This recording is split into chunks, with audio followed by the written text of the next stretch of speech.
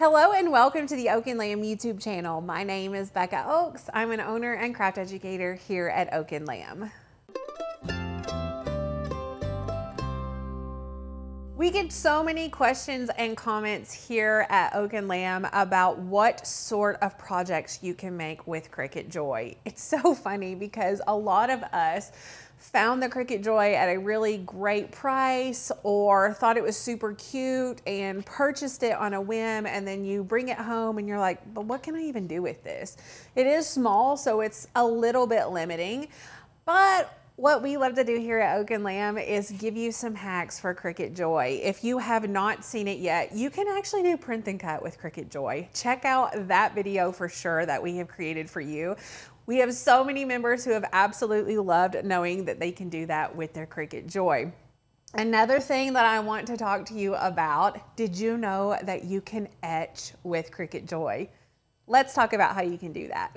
So what you need to create this project is a Cricut JOY or any other Cricut that you have. We're just going to be creating a stencil for our project. So on that note, you need a scrap piece of vinyl. This is just StarCraft matte black vinyl. You can see we have used it. It's a nice little scrap.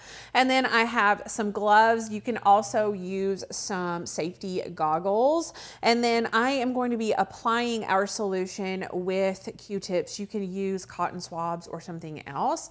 We are going to be making pie servers. We're etching pie servers, and I'll give you a close-up look at these in just a minute. But we got these pie servers from Amazon. They are super affordable, and I really loved this matte gold option. You'll see in just a second on the overhead that the contrast on the etching of it versus the silver is even better, and it shows up really well and looks really nice. So click the link. All of this is going to be linked for you below, but the matte gold is right now my favorite. And then also, this is the solution that we're going to be using to etch. It is called ferric chloride, and it is linked for you below as well. And then we also have baking soda, and we'll be using this to neutralize the acid after the etching is complete. You will need some water as well, so a sink or something like that, so that you can rinse off everything and then remove your stencil after the etching is complete. But that's all we need for this. So let's jump over into Design Space, create our stencil really quickly, and then we will get to etching. Before we jump over into Design Space, let's take a look at what we're going to be making. I used this file. This is an Oak and Lamb file that I've manipulated just a little bit, added a little bit of text to, and you can see how cute it turned out on both of these. But like I said, the contrast on this one is really stellar. It looks really nice. Now that we've taken a look at that, let's create our file. So here in Design Space, you can see that our stencil is already created. And if you need a great video with details and instruction on how to create your own stencil, click this video here and watch it. It will answer all of your questions. The short lowdown on this is that you just need to make sure that you size your stencil to fit your blank. So I knew that I wanted my graphic to be 1.5 inches in width. It will fit really nicely on that pie server. And then I have my basic shape a smidge bigger, but big enough so that if I have some extra ferric chloride that seeps over or something like that, it's not gonna get on the pie server in places it's not supposed to be.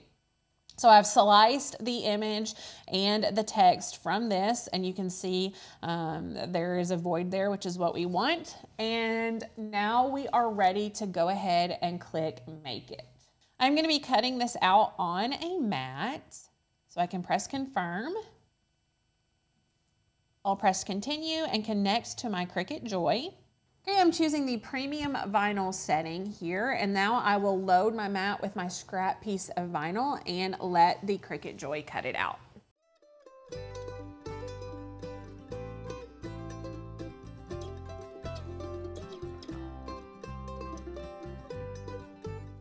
Okay, now go ahead and weed your design. I love to weed on the mat.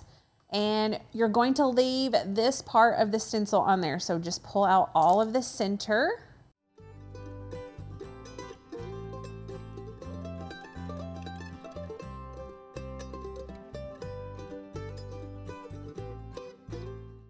And then we'll go ahead and add some transfer tape to this.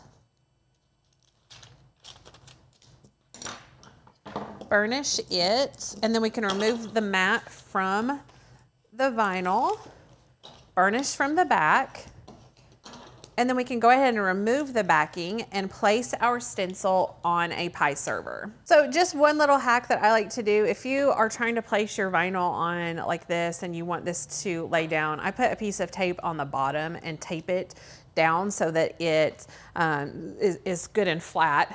And then I'm just going to hover over this with my stencil. Don't touch it yet.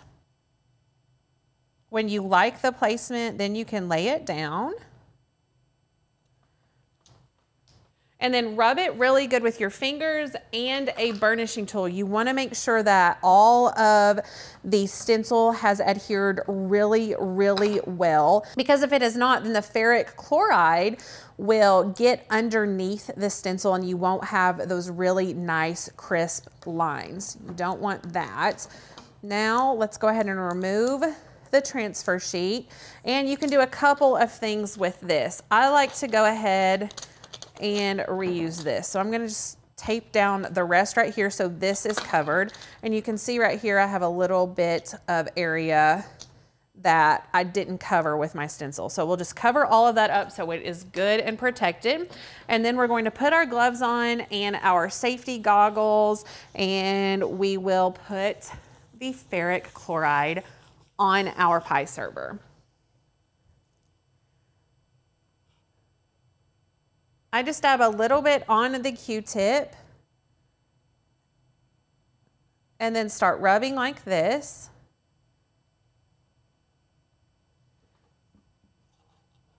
And then add more.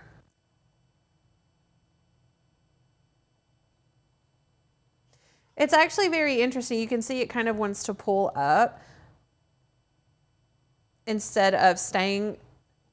So you just have to keep adding more to your Q-tip and dab around like this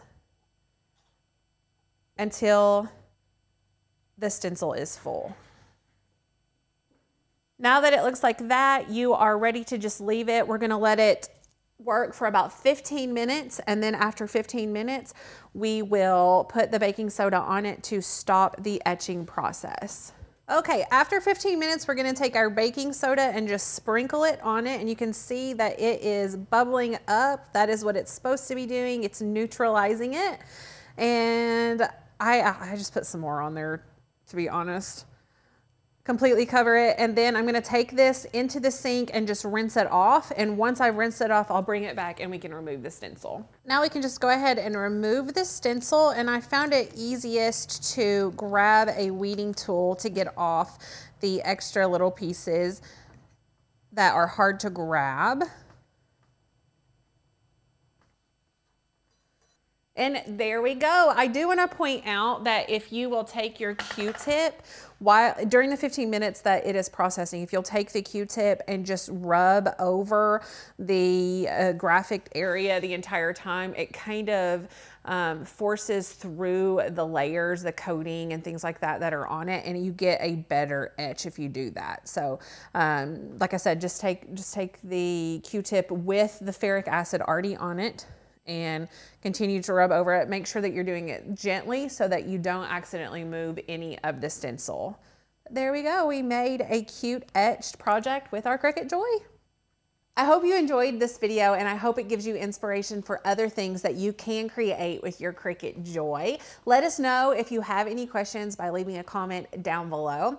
If you're not a subscriber to the YouTube channel, go ahead and click subscribe so that you can get notifications. You'll have to turn those on as well, but you can get notifications every time we go live and post content like this. If there are other projects that you would like to see like this, let us know. We always want to create content that our members and viewers want to see. Also, click the link down below and discover what Oak and Lamb is all about. Become a member of Oak and Lamb and benefit from our entire library of cut files with free commercial use license and access to our private Facebook group where you get member-only content and lots of inspiration and help from members as well as us, the team leaders here at Oak and Lamb. Use the code JINGLE, Jingle, for $45 off the annual membership. The really cool part about using that particular code is when your membership renews every year, it will renew at that discounted price. We never do deals like this. So grab this discount code, grab the link, and become an amazing member here at Oak and Lamb. Thank you so much for watching this video. I'll see you here another day for another video.